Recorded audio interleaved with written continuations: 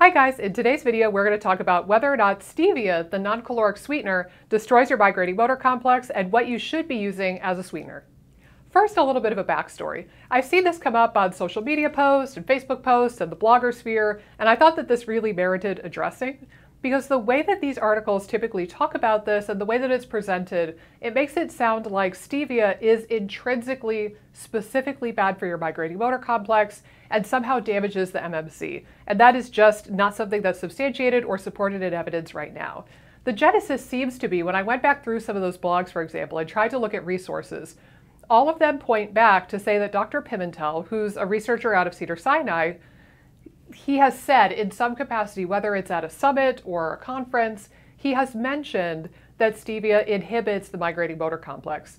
And that's all I could find. I can't find any research articles. I couldn't find anything really on PubMed.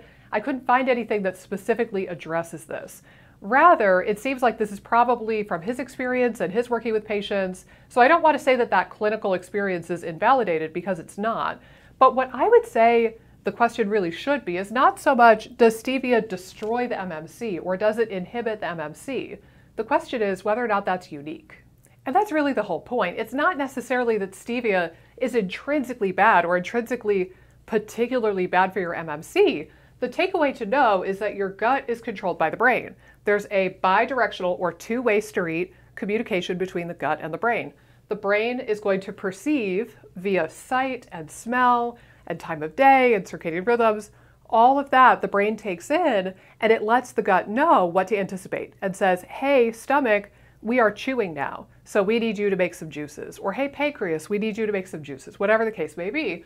So the brain is perceiving the world around you, gathering that information in whatever way it can via the five senses, and then it's sending the message to the gut to let the gut know that it needs to prepare to digest your food or be in a rest and digest state, which is really what we're talking about with the MMC.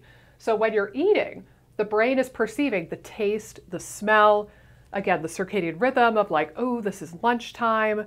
All of those things are going into whether or not the brain knows you're eating.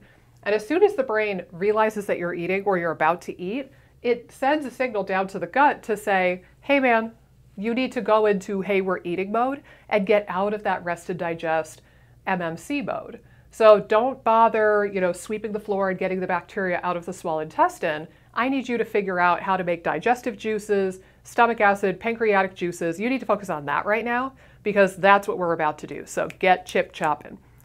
And the thing is, a lot of things will do that. So your brain will perceive the sweet taste from stevia, and then it tells the brain, hey, we're eating something. So you shut down the MMC.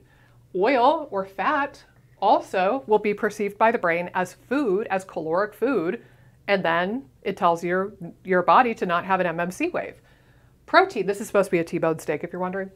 Protein, likewise, will inhibit the MMC, and carbohydrates and fiber. All of these things that we normally find in food will inhibit the MMC and inhibit that cleansing wave, that sweeping wave that helps get rid of the bacteria in your small intestine. It's not intrinsic to stevia. It's not like stevia is particularly bad. At least the current research doesn't support that. It's just that your brain perceives all of these stimuli the same way and says, hey, we're eating, go shut off the MMC. And this is something too, I'll try to find my old blog post and I'll link it in the doobly-doo down below if I can find it.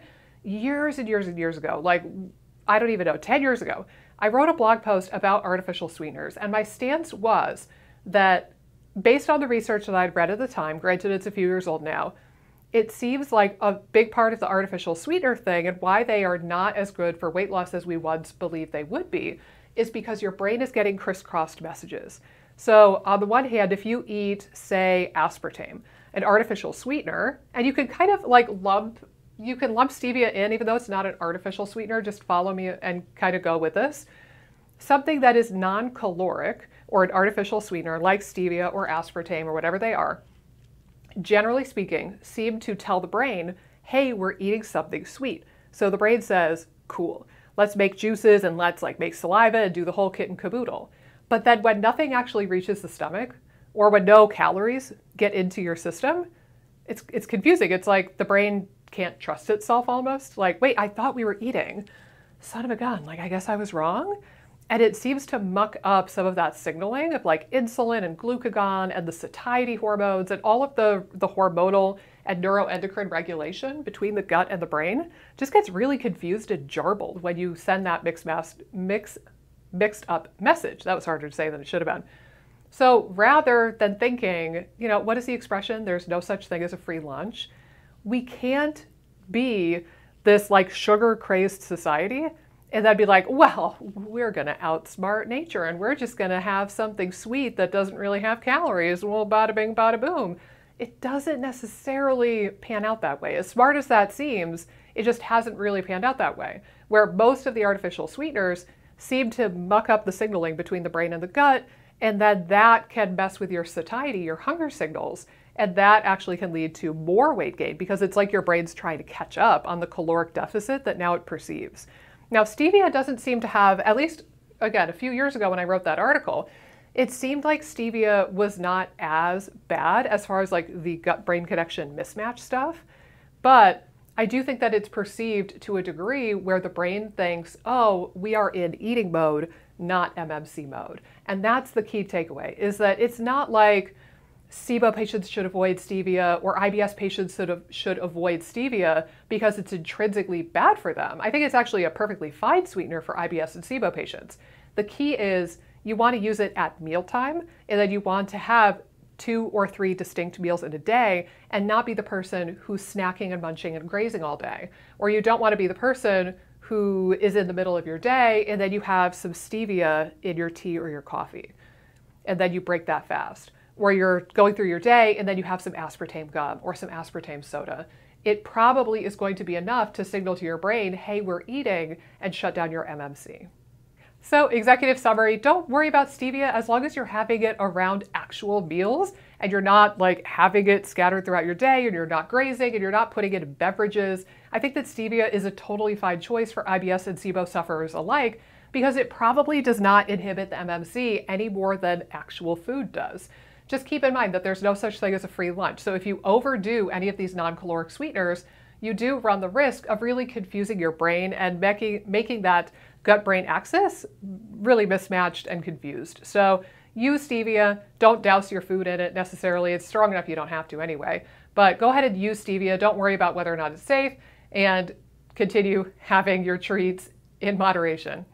And of course, if you just watched this video and you're thinking, crap, like this really like throws me for a loop, I don't know what sweeteners to use or I don't know what to eat and I have SIBO, good news, I have 2 ways that I can help you beyond just YouTube videos, although I have plenty of those, so go ahead and peruse my channel and I'm sure you'll learn a lot. Number 1 is that I do see distance clients outside of the state of North Carolina and in North Carolina. So if you're local, I would love to meet you in person, do a physical exam, do some visceral manipulation, the whole kit and caboodle. But if you're somewhere else and you have been hitting a dead end and you can't make the progress that you think you should make, go ahead and look at my website and you can set up a time to speak with me and we can see if we're going to be a good fit to work together. We could do the vast majority of this functional medicine stuff and this nutrition and herbal medicine over Skype or Zoom. So that's very, very doable. Go ahead and check out the link in the doobly-doo below. Likewise, there's another link in the doobly-doo below for my online course, FODMAP Freedom in 90 Days. Now, registration is closed and we're already moving into the fall 2020 cohort, and I won't be enrolling again until 2021. But if you would like to learn more, I have most of the information about the course still on the waitlist page, so you can learn about the course, what we're going to accomplish, what we're going to do, what kind of goals that we're going to set, and then also you can get on the waitlist. That way, when we go into enrollment around the new year, you will be the first to know when FODMAP Freedom in 90 Days is out again, and you can get in on the first day bonus because I always do a bonus for people who register for it on the first day of registration. I look forward to seeing you in the next video or possibly in FODMAP Freedom in the future. Have a great rest of your day. Hey guys, if you like this video, be sure to subscribe, ring the bell, click the like button, and leave a comment down below with the videos that you would like to see me do next. Doing all of those really helps support the channel and support my efforts in making as many videos as possible for you guys. Thanks so much, and I'll see you in the next video.